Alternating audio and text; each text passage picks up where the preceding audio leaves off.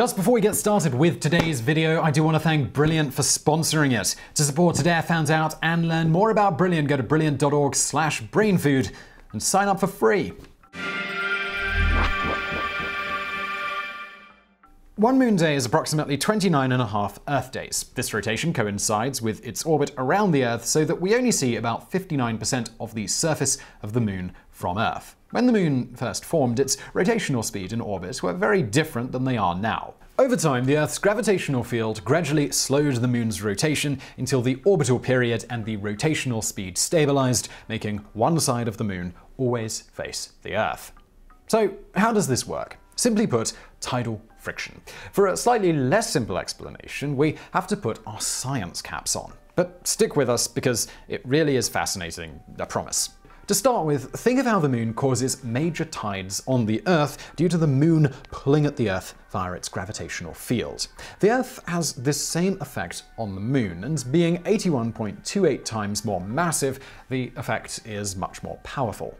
So, as the mass of the moon is attempting to go one way in a straight line, the Earth is simultaneously pulling it another way towards the Earth. Further, the effect of the Earth's gravitational field is stronger on the side of the moon closest to the Earth than on the far side, and the same with the moon's gravitational field's effect on the different parts of the surface of the Earth. This combination essentially stretches the Earth and the moon, creating tidal bulges on both celestial bodies. This occurs on both sides of each, with the bulge on the sides closest together from gravity and on the sides farthest away from inertia. In the latter case, the matter is less affected by the gravitational force, with inertia dominating in this instance. To put it another way, the matter is trying to move in a straight line away from the Earth, and the gravitational forces here aren't as strongly able to overcome this, which creates the bulge on that side. So back before the moon was tidally locked with the Earth, the bulge on the side of the moon nearest Earth ended up slightly leading thanks to friction and the fact that the moon rotated faster than its orbital period around the Earth. So with this slightly leading bulge being offset from the line of gravitational pull between the moon and the Earth, this created a torque, which over time resulted in the moon's rotation slowing until it became tidally locked with the Earth. Thus, only one side faces the Earth. Do note here that the bulge on the far side of the moon has the opposite effect, but the bulge closest to the Earth dominated the interaction. Now, we do actually get to see about 59% of the surface of the moon from Earth, not 50%. This discrepancy comes from the fact that the moon's orbit around the Earth is not perfectly circular, it's in fact more of an ellipse. As the moon's distance from the Earth increases and decreases, its angular speed changes, while its rotational speed stays the same. The result is that we get to see an extra 9% of its surface than if it were in a perfectly circular orbit. The other side of this, as you might have guessed, is that the moon has the same effect on the Earth and is gradually slowing the Earth's rotation in the exact same way the moon became tidally locked with the Earth. Further, as the moon slows the Earth's rotation, a small portion of the Earth's rotational momentum gets transferred to the moon's orbital momentum, with the result being that the average radius of the moon's orbit increases at about 3.8 centimeters per year, with the current continental positions and barring major geological events. Contrary to what you'll often read, the moon isn't getting all the energy here. Most of it is being converted to heat via friction, with only an estimated 3% of the energy in the interaction being stolen by the moon. Thus, the distance between the moon and the Earth changes gradually and is more or less in step with the rotational period change. It should be noted, though, that it's not a constant change, as things like major earthquakes, glacial changes, continental drift, and other such geological events do play a role here, which is why leap seconds aren't added at regular intervals, but only when needed. But the overall effect is that over time, the moon is getting farther and farther away from the Earth every year, while the Earth's rotation is slowing down. In theory, at some point, tens of billions of years from now, with the exact time frame being extremely difficult to nail down due to so many unknowable factors, the same side of the Earth will always face the moon, with the Earth only rotating once per lunar cycle, which at that point, most estimates should indicate should be about 47 current Earth days long.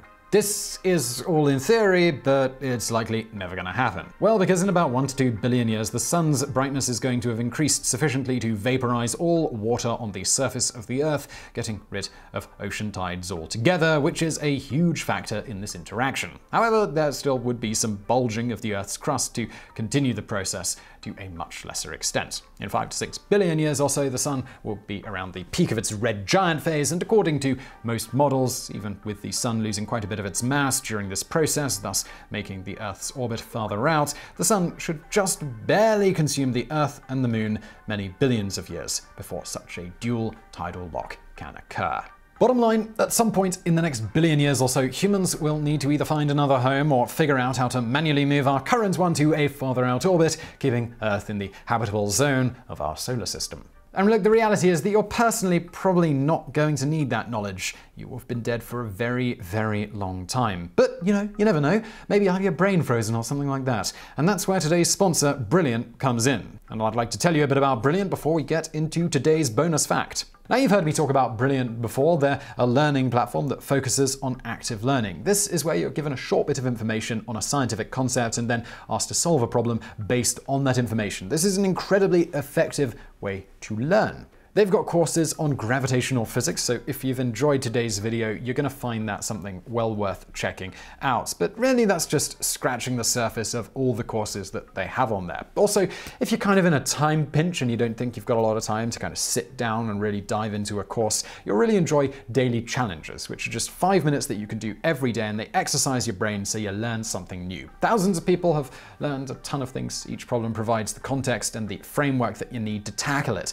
That means you can learn concepts by applying them. That's that active learning that I was talking about before. It's what's so great about Brilliant. This sort of short daily practice can lead you from curiosity to mastery in far less time than you might think. So go to brilliant.org/brainfood and finish your day a little smarter. And the first 200 of you to do that will get 20% off the annual subscription, and you'll be able to view all of those daily challenges that are in their archives. And let's get into the bonus fact. There is technically no true dark side of the moon. As noted, the moon is still rotating, and despite the fact that we don't see it, the opposite side from our perspective still gets sunlight during that side's day. In fact, the only time the dark side of the moon is truly totally dark is when we are seeing a full moon. So I really hope you found that video interesting. If you did, please do give us a thumbs up below. Don't forget to check out our fantastic sponsor, Brilliant. Checking them out and signing up helps support this show, so that's amazing. Thank you very much. And as always, I'll see you next time.